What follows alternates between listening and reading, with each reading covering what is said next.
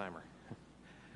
Well, thank you, Dean Rutherford, and thank you to Zira for that wonderful welcome. And I'd also like to thank all of you for being here today and taking time out of your schedules to hear what I've learned from this class of 2002 from West Point, and just to tell you a little bit about them and their stories.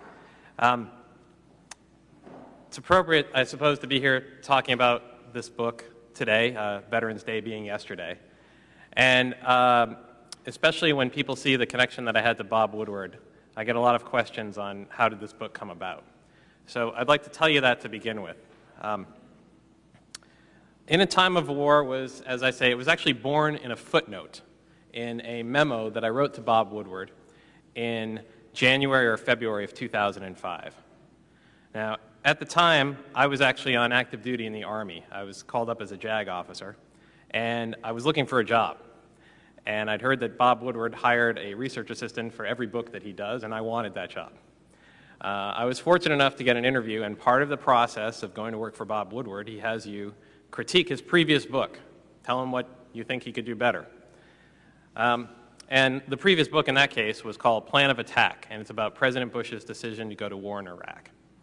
Well, I'd actually read it when it came out, but this time, of course, I read it with a closer eye. And I focused on a particular moment in that book. The moment was June 1st, 2002, and it's the date when President Bush outlined the Bush Doctrine, or the Preemption Doctrine, the notion that the United States would proclaim its policy to take military action against other states before their threats against us have fully materialized. Well, the reason, I mean, besides the obvious reason, but the reason that really struck me was that President Bush gave that speech at West Point to the graduates in the class of 2002. And I guess because I was still wearing a uniform myself, I stepped back and said, wow. Here you've got the president giving what is, by any definition, an historic speech, and he chooses to give it, you know, not in front of political supporters somewhere or at a civilian college. He chooses to give this speech to brand new lieutenants who will be carrying out the policy that he implies that day. And I thought a little bit more about this class of 2002. They started West Point in 1998, which of course is the Clinton years. It's a time of peace. It's a time when a hardship tour in the Army is 6 months in Bosnia. And 9/11 happens in September of their senior year, what they call their first year at West Point. And, you know, we say it's a cliche, 9/11 changed everything, but certainly for them, that moment, they could see how their destinies were going to change. And the final thing I thought was that, you know, from what I knew about West Point, I'd never actually been there when I started this book, but from what I knew about it, from what I knew about being in the Army, you know, I know as a young officer, you're taught that the pinnacle of leadership, the real test of leadership for any young American, is if you can be one of those few who is fortunate enough to be called to lead troops in combat. Well, it struck me that we had a generation of West Pointers who, because of the timing of when they went to West Point, never actually led troops in combat. I mean, that's a good thing. Why, you know, we didn't have wars, so by and large, so they didn't lead troops in combat. But now we had this one class and those after them that it struck me, wow, they are going to be the ones who are going to lead troops in combat again and again. So bringing it back to this memo that I wrote to Woodward, I said, you know, A, you should hire me. B, you should write another book about Iraq. And in a footnote, I said, wouldn't it be great if we could track down some of these lieutenants who were there that day, June 1st, 02, and have a little subplot in the book where, you know, we do give the Woodward treatment to the Washington, Baghdad book about decisions of power, but we could illustrate how these things actually played out at the lowest levels of the Army. Well, I got the job, and pardon me, I left the Army on a Friday and went to work for Bob Woodward on a Monday, probably something that hasn't happened before. And, you know, literally I think that first day when, you know, I actually worked out of Bob's house in Georgetown, I think that first day it was sort of, you know, have a cup of coffee, the bathroom's down the hall. Your first assignment is to follow up on that footnote that you wrote. And I remember him using the words total immersion. First day on the job, of course, I'm going to dive in. You know, I'd never been to West Point, and I didn't know anyone in the class or have any contact info, but we're not going to worry about those little details. Bob Woodward just told me, total immersion, so I'm going to go do it. And I dove in, and I started doing interviews, and for those first couple of months, I was doing many, many projects, and as it happened, events overtook this, and this almost might have fallen by the wayside because we had so many other things going on in a book that eventually became State of Denial, came out in October of '06. Except for a couple of things. One, I kind of became obsessed with this story, which I think is a key to success. And two, I had developed a relationship of trust with a few of the people in this class. I think I'd indicated to them that I was going to take the time to get to know them and know their stories right, and that I didn't have any real agenda except to find out what life had been like for them. And as a result, some of them started to contact me. And there's just no way, even when you don't think it's going to amount to anything in terms of a book, there's just no way you don't take that call and ask the questions and want to know more. I'm going to tell you just a little bit more about the background on this. I wound up doing, I think I counted 619 interviews. And that doesn't count, quick little email back and forth and telephone call, but 619 real interviews, and that's a lot of interviews. And I did it part-time while I was working for Bob, and then full-time afterwards, and came out recently. Now, I tell you all that not so much to try to impress you with what a hard worker I am, but just hopefully to provide a little bit of evidence that it's impossible to represent the feelings of everybody in the Army or everybody in the military or even everybody in this class. But I did go out and do the work and do have some evidence to point to when I tell you about the conclusions that I reached later on. I actually really got to know some of these people better than I know some of my best friends, and I think better than some of their best friends knew them. And when the book finally came out, in some cases I had the wives, in every case that I'm thinking of, it was a male soldier, so the wives contacting me and saying, "Thank you for forcing my husband to answer these questions over the years, because he probably never would have talked about these things for years and years." And that, it's a little bit humbling to me. It was at the time, and I struggled with this question: why are they talking to me so much? I mean, maybe I'm a very good reporter and I can get people to do it, but I thought there was something deeper. Why people would talk to me for, many hours, dozens of hours in some cases. And sometimes I'm not even sure they knew why. But that was a question. I'm working on my next book, which is about the Harvard Business School, and I don't always have the same question. I mean, they'll talk, and I know why, because they think they have a good story and they're confident, and I think some of them see that it probably won't be a bad thing career-wise if they wind up profiled in a book.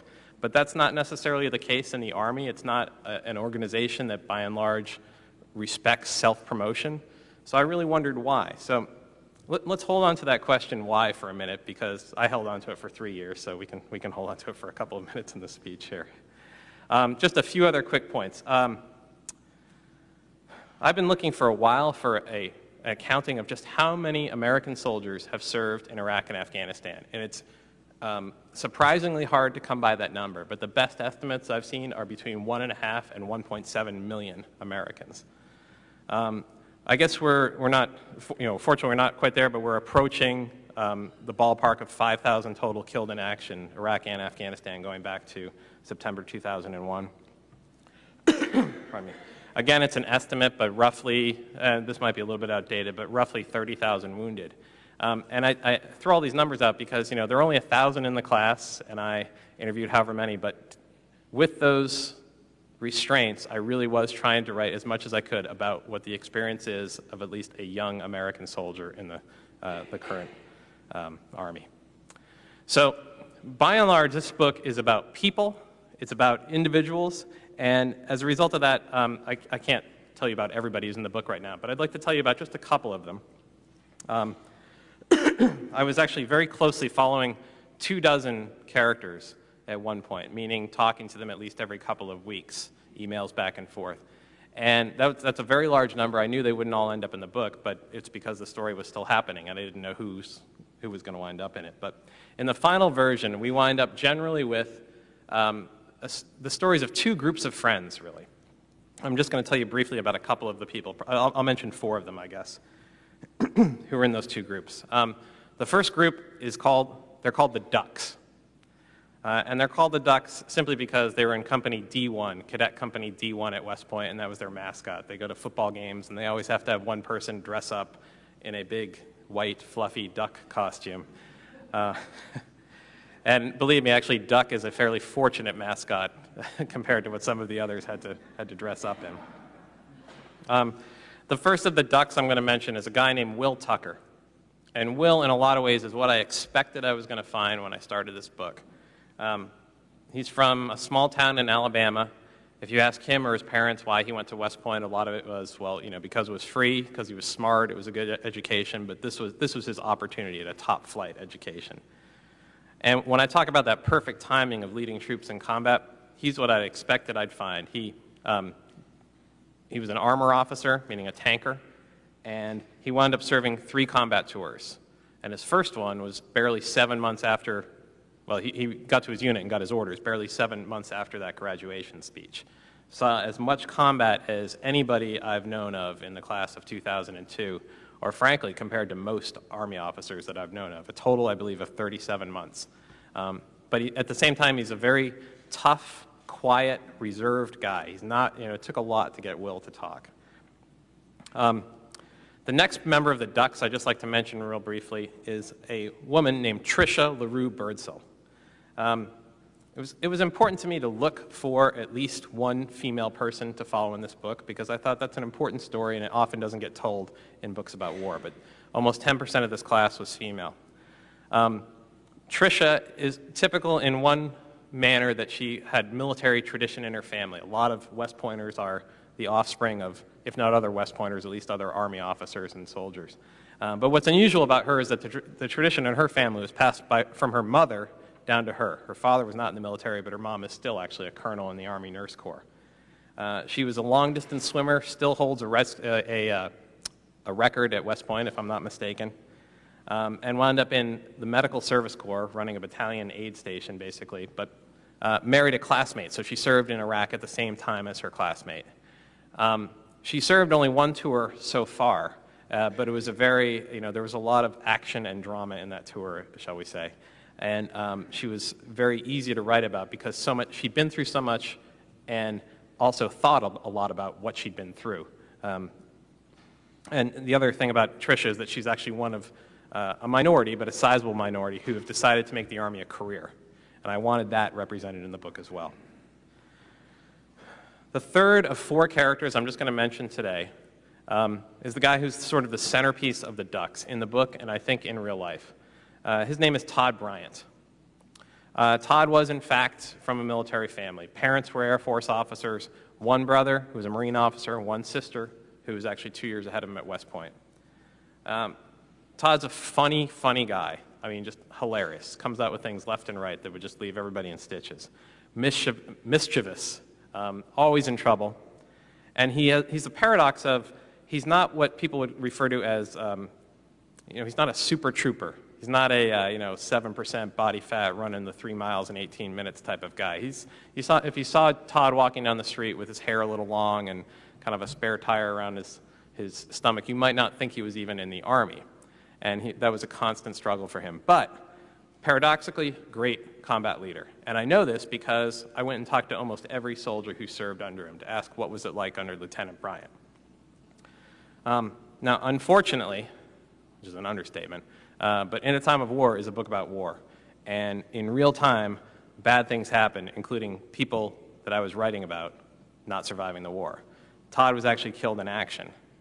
And the result of that is that, the story of the Ducks is basically a story of sacrifice and resilience. And it's about how do a group of friends continue going back to serve over and over again when they've seen firsthand that one of their closest friends didn't make it back. Is that me making that interference there? Okay. Well, the fourth of the 4 people I'm going to mention to you today, he's very, very important in the book, and he's also from Arkansas, so it seemed very appropriate to mention him. This is a young guy named Drew Sloan, and there's no pithy nickname for Drew's friends, so I just call him Drew and Friends, which I'm sure Drew gets a kick out of. Drew actually grew up in Fayetteville. His dad's a professor at the University of Arkansas down there. He's a very smart guy. He was an infantry officer, and he led what I think he would freely admit was kind of a charmed life. Graduated high enough in his class that he was able to be stationed in Hawaii. Happened to get there right at the height of, on the upswing of the real estate boom, so got into buying and selling real estate and making quite a lot of money while he was serving in the Army. No military tradition, and in fact, Drew Sloan says the first he ever heard of West Point was from reading a Tom Clancy novel when he was in high school.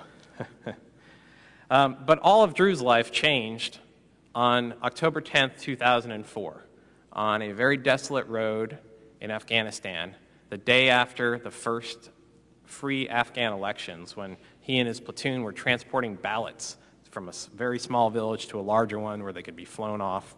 And a guy whose name he never knew, who nobody ever saw, hit his armored RPV with a armored Humvee with a rocket-propelled grenade. Every bone in Drew's face was broken. He woke up days later in Walter Reed, clearly wounded badly enough that they offered him a medical discharge. Drew turned it down and went through a year of recovery, knowing he wasn't going to make a career of the Army, but went through a year of recovery anyway, so that he would be able to get back to his unit in time to deploy to Iraq for a year. And that really struck me when I learned that, and I wanted to know why. So I had a lot of these questions. Why did they talk to me? Why does Drew go back to Iraq? And, you know, it's funny because I spent 3 years working on this book, and sometimes you can't see the forest for the trees. So when I finished it, I was fortunate enough to be able to step back and reread my own book. And, you know, you try and boil down a few years of your life into 20-minute talks like this, and sometimes it takes a while to do it. But, you know, I kept asking myself, what's this book really about? What can I talk about? What's it really about? It's about a few things, obviously. It's about war, right? It's about leadership in West Point. It struck me that it's kind of about the millennial generation, because that's mostly when these people were born, 1980. I think that's pretty much squarely in that category. But the biggest theme is something that is so fundamental that I didn't actually see it till the end. I'm going to explain by example, and I'll tell you my eureka moment. I was down at Fort Benning giving a talk like this very early on, and I got to go out to dinner with a 1999 West Point graduate, so a little bit older than the class I wrote about, but very much the same experiences. 2 tours in Iraq, very rough, lots of combat, had the experience, I believe, of soldiers under his command who didn't come home alive and had to deal with that. And, you know, we talked a lot about how even when he's home in garrison, which is what it's called when you're back in base in the States, you know, he's got a wife and 2 kids, but he doesn't see them that often because it's still a pretty hard job, and there are still weeks when you're not at home and you're out in the field and things like that. Now, nevertheless, this guy had just recently committed, almost certainly that he'd be in the Army for at least 20 years. He took a few incentives that he owed more time, and I asked him, you know, why? We've just gone through talking about how hard this is. Why are you choosing to stay in? And he kind of leaned back and he said, you know, it's because I love Joe. Now, Joe, if you don't know, is pretty much the officer's slang for any enlisted soldier. And it's often used in a, you know, kind of a knucklehead sense, like there's Joe again, that's what Joe does, that type of thing. But he said, you know, it was early on in his second tour, and he realized these are the people I want to be around. I love Joe so much. So I thought about this, and being a somewhat analytical person, being a lawyer previous to this, I wanted to come up with some proof. Like, is my book, you know, what's my book really about? What's he telling me here? So I took the entire text of my book. And has anyone ever used a word cloud? Do you know what a word cloud is? Word cloud is software. You can find them on the web. You just cut and paste text in it, and it'll give you a graphical representation of which words are most prominent in it. So I took the entire 300,000 words, whatever it is in my book, and put it in a web word cloud software. And it took about 10 minutes probably to spit it back to me, but it gave me all these pretty pictures of my book. And you know, you'd see the words you'd expect, war in big letters, and Iraq in big letters, and people's names. But the one that kind of surprised me, although by now I thought it was going to be there, the word was love. It was big. I thought, wow, okay. Well, because although these people, you know, they don't use the word love all that often. They're, you know, manly men, that type of thing. But I think I cracked the code. And I thought about, well, what really motivates all these people? Okay, patriotism, love of their country, love of their soldiers. And I thought of all these officers that I'd written about, that I'd met, that had told me time and again how many risks they took, things they weren't really sure they were going to live through, because that's how they'd accomplish their mission, but more importantly, that would increase the chance that their soldiers would survive. I thought of Todd Bryant, who I mentioned, the sort of centerpiece of the Ducks. 5 years ago this week, had his funeral at Arlington National Cemetery. And I know, because I talked to everyone who was with him, that he knew exactly the danger he was getting into, that he was putting himself in the morning he got up, got in the Humvee, gave the order, and drove through a certain sector where people had been attacked time and time and again. He did it anyway because he cared so much for the soldiers under him, and he's going to be there with them. And I thought of another guy named Joe Da Silva, who's in the book. Joe, great guy, class president of the class of 2002. In March 2003, he got to his unit, well, a little bit before that, but in March 2003, he got to Kuwait with his unit. And he's the brand new lieutenant, so he's just sort of a staff officer, everybody's assistant. And at the last minute, they gave him a platoon, just days before the invasion. So the first time he sits down with his brand new soldiers, who are now, frankly, scared to death that they've got this brand new, untested lieutenant about to lead them into combat, he says, look, I admit, I don't know much. I'm going to learn from you people. And I don't know what awaits us on the other side of that berm, but I'll tell you this, if I have to give my life for any of you, I will do it in a heartbeat. That's the first thing he says to his soldiers. And again, I talked to some of them that said, at the time we were actually thinking of tying him up and putting him in the back of a Humvee. But after that speech, and after he demonstrated that a little bit, they trusted him. And he was young, but that's the spirit, that's it. So, I think Joe actually, fortunately survived that tour, didn't have to give up his life for anyone. And then he survived another tour. And today, actually within a couple days of today, he's actually going to finish his third 15-month tour. He's now a company commander in Mosul, and it's unusual. He's actually in the same brigade that he was in back that day he gave that speech 5.5 years ago, but he's still with his soldiers. So that in turn got me thinking a lot about if these people serve because of love for themselves, for their fellow soldiers, for us, what do we actually owe them in return? And I don't really like the phrase support the troops just because it gets used so much, but really I guess that's what I'm asking is what should we be doing to support the troops? Now, so again, this book is, my voice I tried to keep out of this book. My thoughts, not my thoughts, but I kept my politics out of it. I wanted their story. So I thought, well, if I'm going to start talking about this, I don't want to just say what I think we should do to support the troops. I want to say what the troops think we should do to support the troops. And it occurred to me that as a result of writing this book, I had something like at least several hundred email addresses of young Army officers. So I sent a few global emails saying, I'm going to give these speeches, I'm going to write on this. You tell me, what should I pass along? What should civilians be doing to support the troops?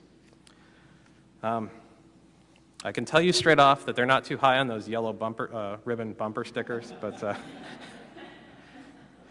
I got a ton of different answers, but I think I can boil it down into 3 important categories that hopefully we can take something away with.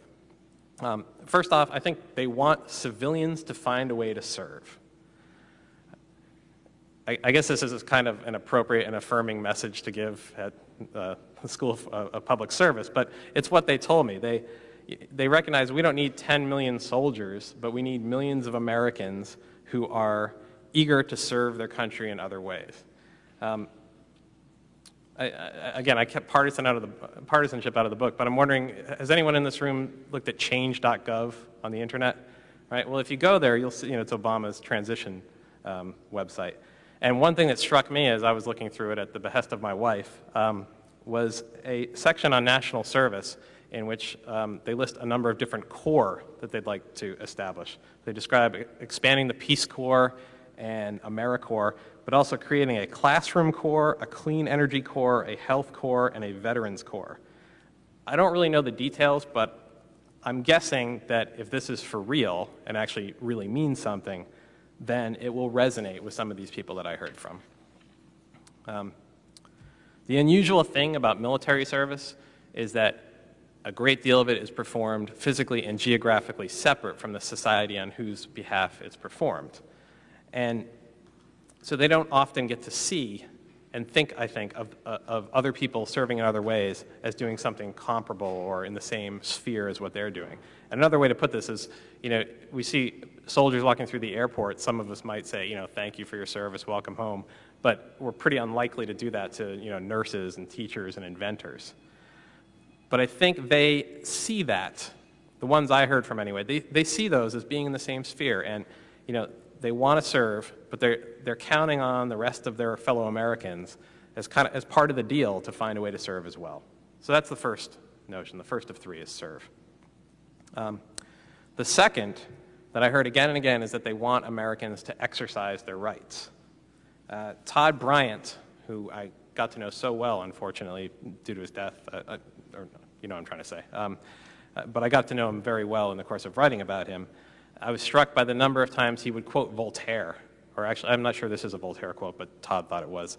The quote, "I disapprove of what you say, but I will defend to the death your right to say it." I actually always thought that was Voltaire, too, until I started really studying this. But it came up again and again and again. And what I heard from all these people is they want fellow citizens to speak their minds, vote their informed conscience, question their government.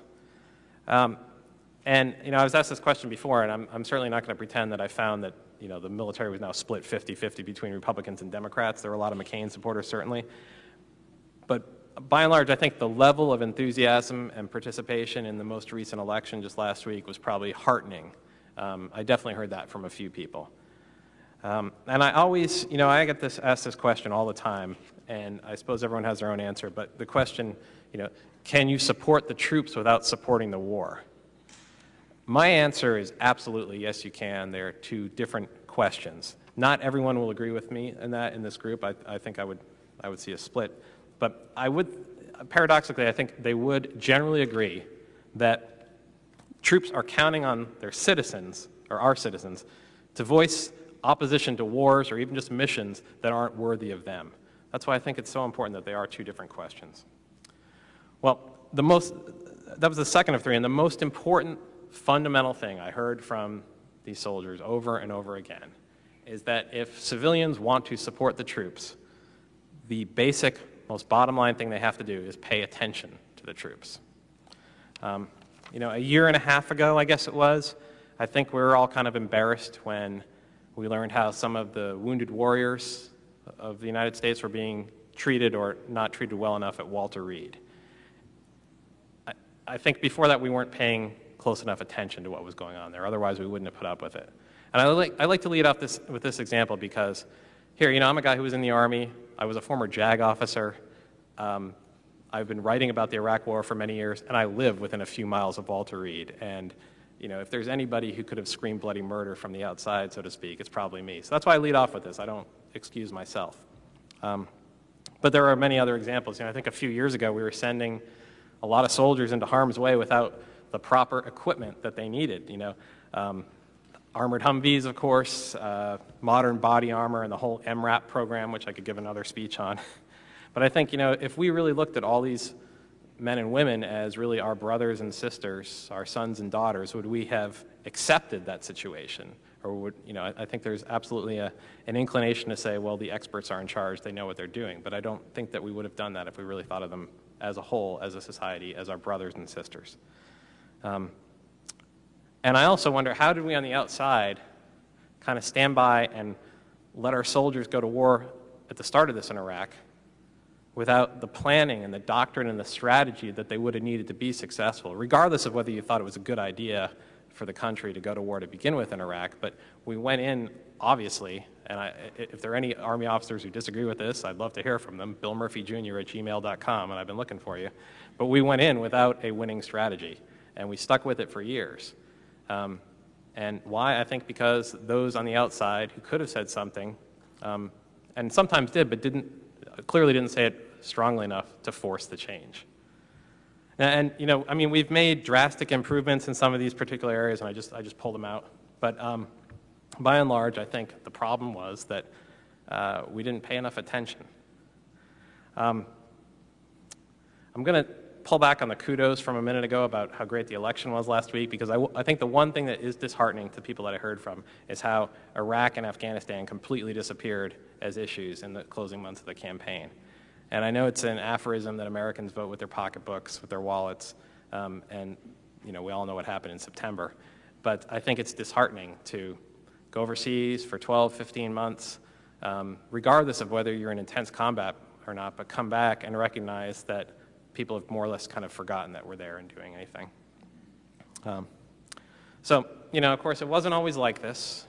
If we think back 7 years ago, after 9/11, people wanted to serve. I seem to recall the Red Cross saying they didn't need any more blood donations at the time. Couldn't handle any more in New York City. And the soldiers I've talked to realized that despite everyone wanting to serve, the answer that people got, civilians by and large, was kind of thanks but no thanks. Live your lives, hug your children, fly and enjoy America's great destination spots, get down to Disney World in Florida. Obviously, that's kind of an easy target in retrospect. And there is, I do acknowledge there was some legitimate rationale for that, because if we're going to fight a war against terrorism, there's an argument that if we're even paying attention to terrorists, we're giving them small victories. But there's a cost, and I think all these people recognize that. It's not just in treasure or in efficiency, it's in the soul of our nation. So, I think most of us, certainly people in this room, certainly people that I've been privileged to talk to as a result of talking about this book, I do hear a loud chorus of people who want to know, what exactly can I be doing? How can we put this together? How can I actually, it's one thing to say pay attention, but how do I concretely do that? And I don't have all the answers, of course, but I do think that one thing that I hear people clamoring for is some sort of national conversation on service and sacrifice, and going forward, all the challenges we face, what can ordinary Americans who aren't going to quit their jobs and leave their families and go off and live monastic lives of service, but what can they do in their lives to improve upon sort of our national efforts, not just in Iraq, not just in Afghanistan, but in so many different areas. But I think it's really important. I think that's the bottom line way that we support the troops, because when we ask young men and women to go overseas and to risk and sometimes give their lives in the process, we make a commitment. And we tell them that we've got their backs, and if we don't follow on our end of the deal, then I think we risk making fools of them. And the worst part about that to me is that we risk just breaking their hearts. So with that, I'll be happy to take any questions that you have.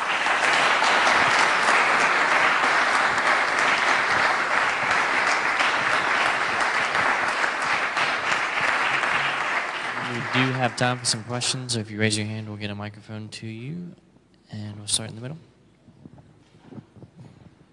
I was wondering if, through all your interviews, if after someone served the requisite amount of time that's required after graduation, if anybody left the service, they didn't make a career out of it, they didn't re-up, and what their reasons might have been. Sure. Yeah. The question was whether they stayed in or whether they got out, and a majority got out, but that's not new. That's not new since 9/11. That's going back at least to the early 80s, maybe even before that a majority do get out after just 5 years or 7 years if they have, if they train to be helicopter pilots and the like.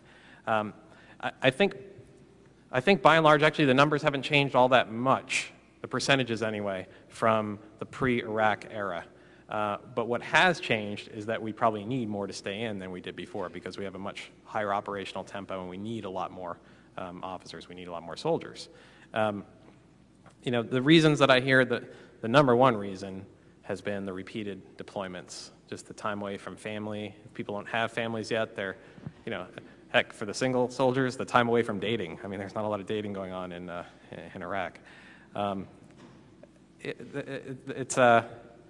And I guess that's always been the case somewhat, because a lot of military bases, they're not located in, large metropolitan areas, and especially now where military couples, where they are married, generally the non-military spouse wants to have a career which is not always possible when military bases are in isolated areas and you're going to move every 3 years anyway. But so yeah, the number one reason people got out, I think, had to do with high operational tempo. It wasn't any sort of political disagreement with the idea of being involved in Iraq or anything like that. I mean, there was some of that, but that wasn't the reason I heard again and again. The major reason I heard was, I'm on my third tour, how many have you done, that sort of thing. And the recognition that it's, as I say, 1.5 to 1.7 million people carrying the burden for a nation of 300 million. So.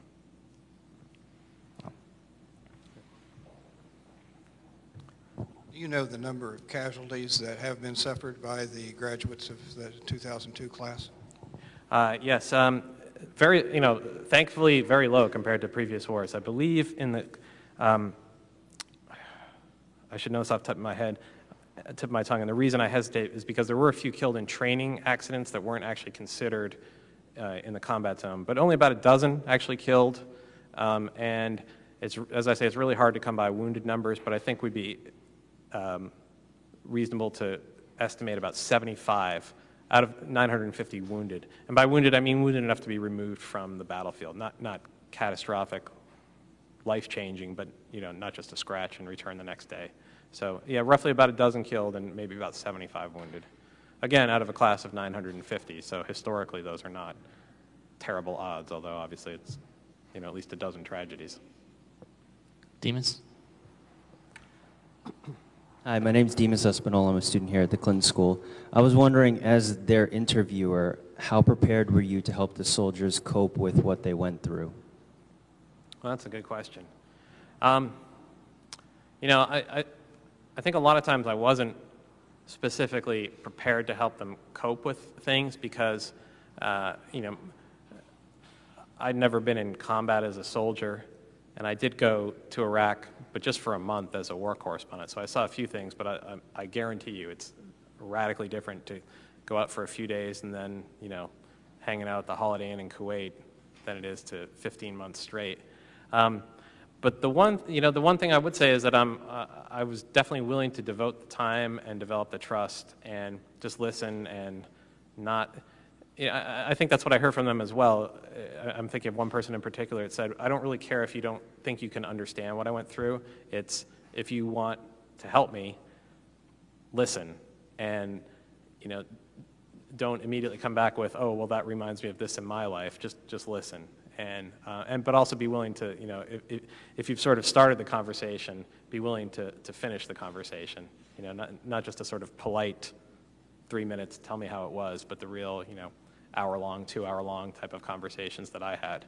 Obviously they all knew I had another motive in that, especially once the project gained momentum, I thought I was going to write a book about it. But they also, I did make a commitment that I had a rule, a no surprises rule.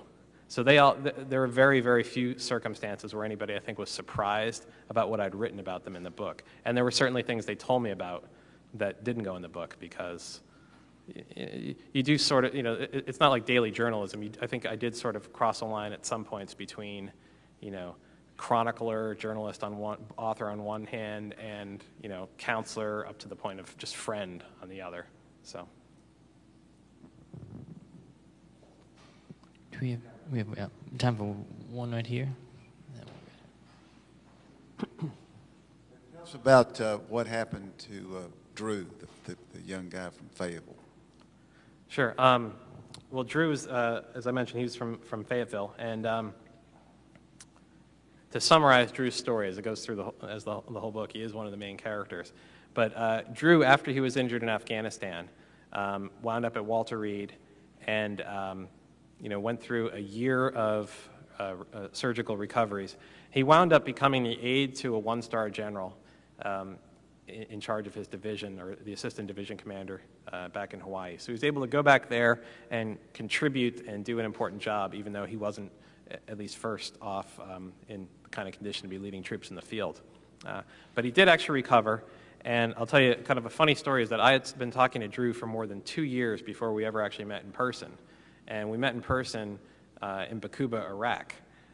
He was actually flying in with his general for a meeting at the base that I was at, and as I looked around, I just saw this taller, blonde guy with a 25th Infantry Division patch from a long way away. I guess I had better glasses then, and realized that we hadn't actually met. But Drew, you know, he did his second tour and survived it very well. It was actually fortunate for me to have a character in the book who by then was an aide to a general, because if you're a reporter trying to move around Iraq, it helps to be able to pick up the phone and say, Captain Sloan, any chance you know of a helicopter that could get me out to such and such? But he wound up getting out of the Army, and he is now a student at the Harvard Business School doing a joint program at the Kennedy School of Government. So I don't know whether he plans to come back here or not, but he's one of those that I would say over the course of doing this book, you know, I told the hard truths about him, no surprises, but at the same time I was fortunate enough by the end to say I consider him a friend. We have one more. Yeah.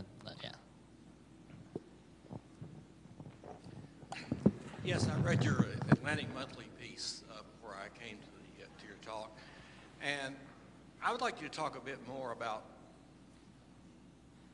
sort of the hedonistic and wasteful lifestyle of so many of us, and I include myself in it, and what it really takes to support that, and that includes commitments and, you know, and service overseas that, you know, might not otherwise be necessary, or at least quite as, you know, as taxing on, you know, on our resources. Hedonistic lifestyles, all right. Well, this one time, no. You know, again, I tried to keep politics out of this book, but one thing that really struck me during the political campaign, and I know it's politics, and believe me, I love politics, so I love the kind of blood sport back and forth, but nevertheless, when, what was the circumstances where Obama mentioned something about, well, we could, if people would inflate their tires to the proper pressure, we would, you know, I forget the exact equivalent, but how much less we'd have to drill. And I remember the uproar about that, and I actually heard from a couple people saying, really, it's too much of a sacrifice to ask Americans to check their tire pressure while I'm, you know, my 8th month in Iraq? I don't know. I'm not one that comes down hard on the American people, because, you know, I think it really is difficult to, you know, raise children and maintain a career and be mindful of how you're impacting the rest of the world. But I do generally hear a desire to find a way to impact the world in a more positive way. And I think what most people have been looking for is leadership to step up and say, great, here are 5 things we all need to be doing. You know, gung-ho as a national priority.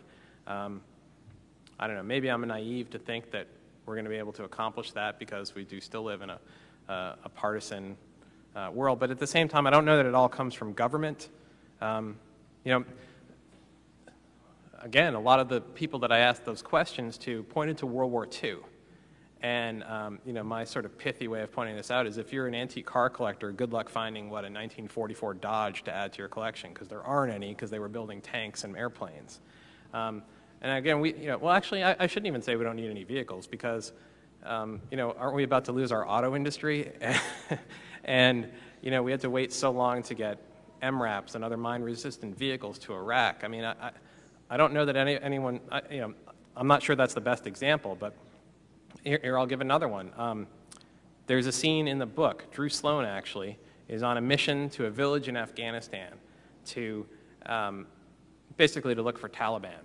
And when his unit goes there, or it's a related unit to his, but when they go there, they have no knowledge that only a few months earlier, another U.S. Army was there, wound up getting in a firefight, losing one of their guys, and rounding up all the military-age males in the village for, I think, about a day and a half. Don't quote me on that, but a significant amount of time trying to find out who were the ones that actually shot at them. Well, they have no idea about that background when they actually go into the same village, again, on the same mission, looking for Taliban.